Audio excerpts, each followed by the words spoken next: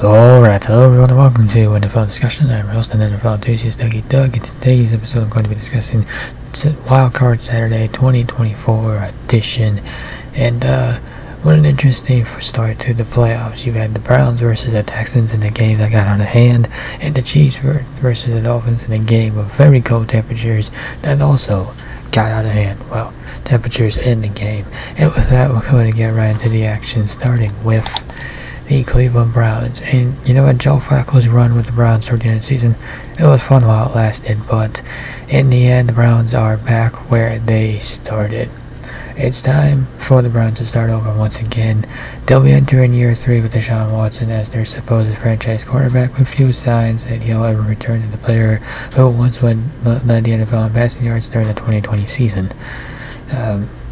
Considering Watson didn't play the following year, he'll be asked to return to elite status 4 years after the fact, and that's exactly what the expectation should be after trading multiple draft picks, including 3 first-round selections for Watson, and then signing him to the most guaranteed money in NFL history.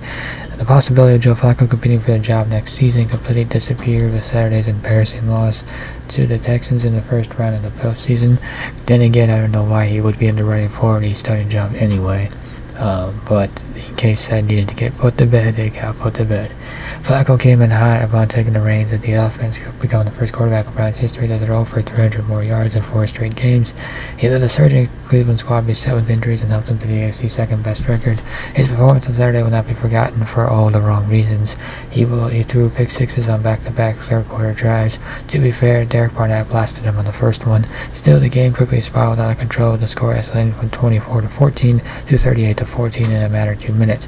For Cleveland to realize the full potential of its talented roster, Watson will need to look like the version that showed up against the Titans in the second half of the Ravens game.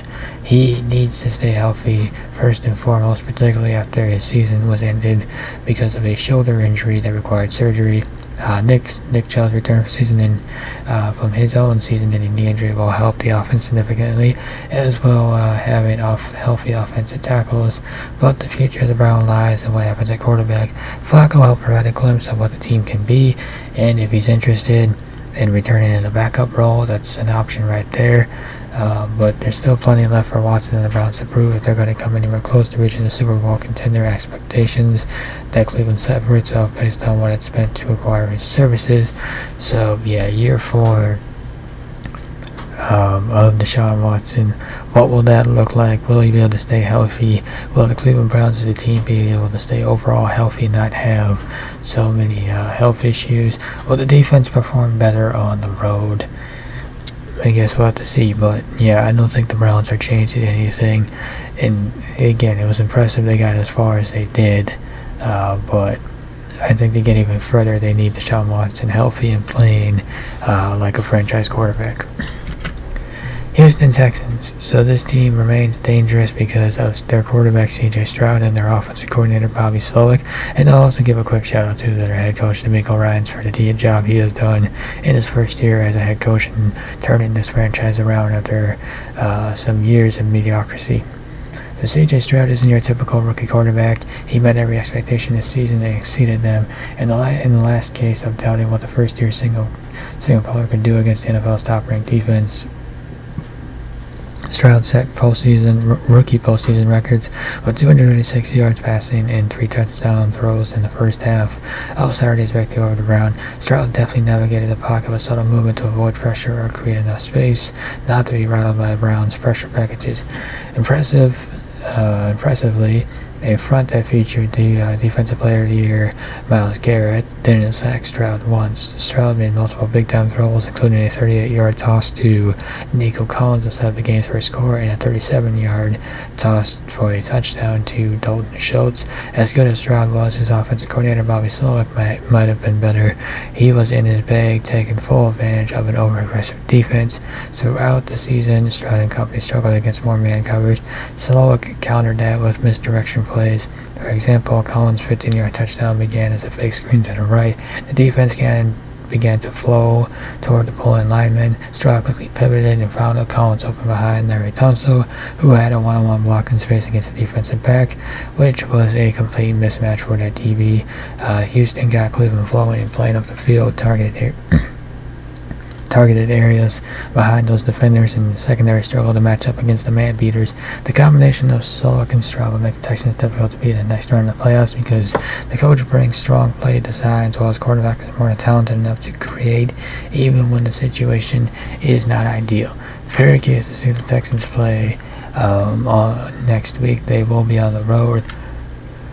Maybe the Ravens. That would be quite the matchup there. Miami Dolphins. So another year in the postseason, another year with an early exit, and really this team's got to find a way to not only endure the playoff weather, but also make a push in further into the postseason rather than just getting knocked out in the first round. Because as it stands right now, this team is not built for playoff football, and unless the team finds a way to maintain home field advantage in the future, it's difficult to envision the squad being a real threat despite all the chunk plays it creates throughout the regular season. The Dolphins want to play fast and free. Postseason football makes that tough when the weather gets tight and cold. Miami squad looked miserable playing in the fourth coldest game in NFL postseason history. The Chiefs, meanwhile, played aggressive and fast. The Dolphins' offense managed 137 fewer yards than they averaged throughout the regular season. Tua Tagovailoa once again failed to perform in cold conditions. Since entering the NFL, a Tagovailoa-led team hasn't won a game when the kickoff temperature dipped below 45 degrees. The four-year pro didn't help matters by completing 51.3% of his passes with a touchdown, toss, and interception. Raheem Mostert and Devon Achane combined for an average of 3 yards per carry. Steve Spagnuolo's defense played aggressive and flew to the football. The unit overwhelmed Tagovailoa and allowed only one big play downfield. For Miami, it becomes a question of how the Dolphins build moving forward. Tagovailoa will operate under his fifth-year rookie option. However, the negotiation window is open if Miami's front office chooses to do so, considering Tagovailoa's previous injuries, concerns, and the quarterback not handling late-season situations well.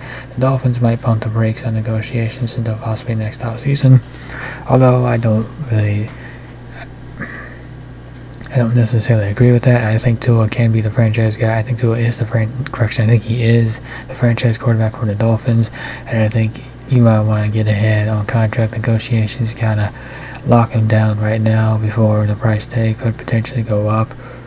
Now, when I say give him a contract extension, that doesn't mean, tie a millstone around your necks with guaranteed money. If you can find a way to do that, set him up to get paid, but also ensure that if you do indeed have to move on, at the very least you're going to be tied down with dead cap.